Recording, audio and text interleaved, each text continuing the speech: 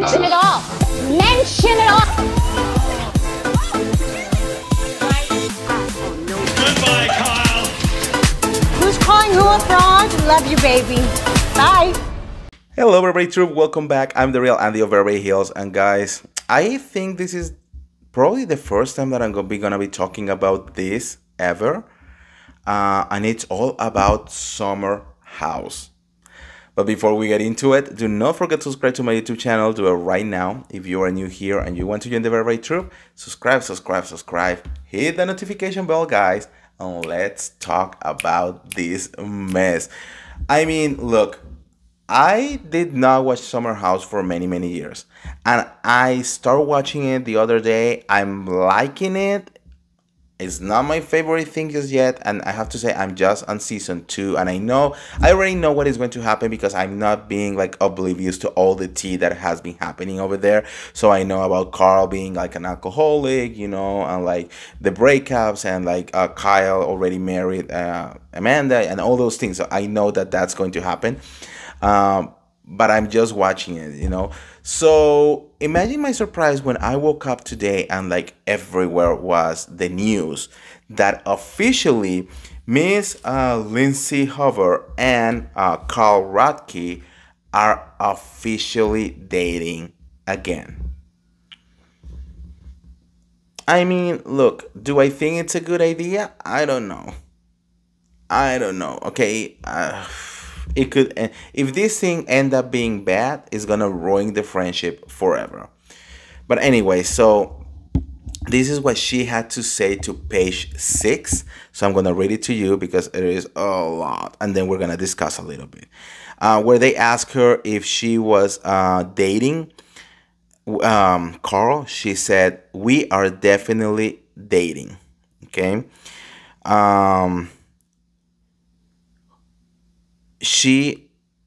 They are definitely not assuming the girlfriend boyfriend label just yet. We don't really talk in labels. Carl and I, we are very much together. We are very happy. The publicist revelation comes months after fans speculate. Yeah, so everyone has been talking about this for a very long time, but it's finally here. It finally really happened. She also says, we have always have this thing for each other. Sometimes you look back and be like, was even cause it up. What? Oh, sorry guys. It's just like, it's late. I'm tired. We have always have this thing for each other. Sometimes you look back and be like, was I just feeling the time until I was ready and he was ready? Timing is just an interesting thing. When we tried to date a couple of years ago, we were both in such very different headspace. I honestly feel like I tried to cover up my feelings, but I don't think those feelings ever died.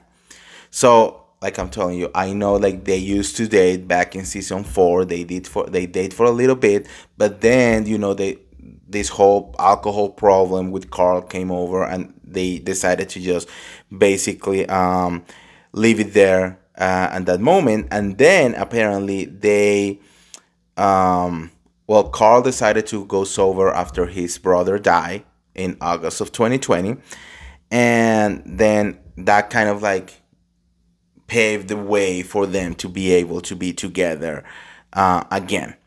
Lindsay says, he is still the same Carl, you just see all the good now. He eliminated things that will trigger the bad in him. Alcohol, for example. He is still himself. He is so funny and we have so much fun together. We speak the same language. His sobriety has been a huge priority for him, and it's also been a huge priority for me.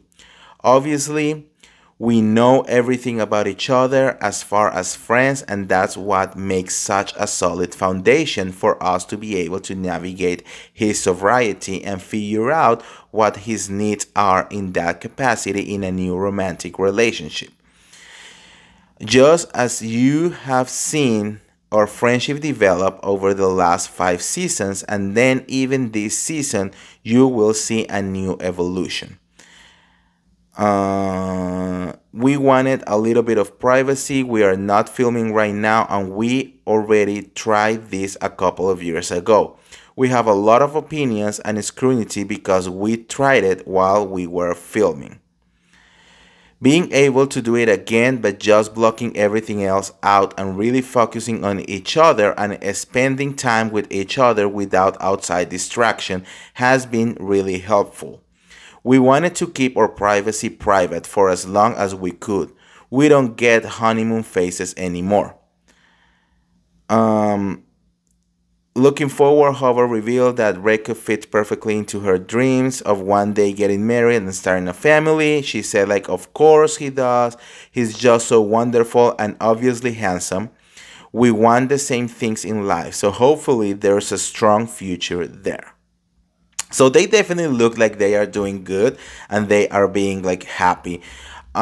Which, look, they look great together. So I cannot say that I'm not happy. I'm happy for this relationship, you know. It's just like I'm the kind of person who really values a friendship.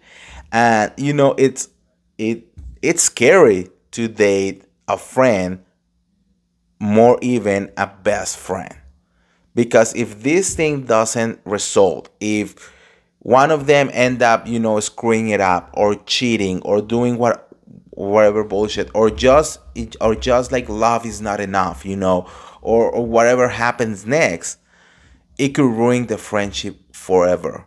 Okay, so I will be the kind of person who will be really like anti dating your friends, because I think I will prefer, like, if I broke up with my partner, like I don't care about that bitch, you know, and he can just like live forever and like never be on my radar ever again, and not having like a friend who, like, we all have the same friends and we all hang together all the time, and then if we broke up we're still gonna have to see each other, you know, and the whole process is different, and if the breakup is bad then the friends are the ones who have to choose, you know, and it's like a whole deal, which I also went through before. So it's like, ugh. So I'm very anti that. So I'm hoping for the best.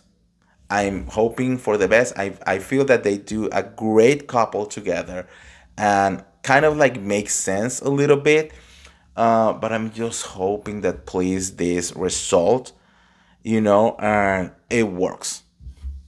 So I don't know. Anyways, let me know what you guys think on the comments below. Are you happy for them? Do you think that this is gonna be a thing forever and ever?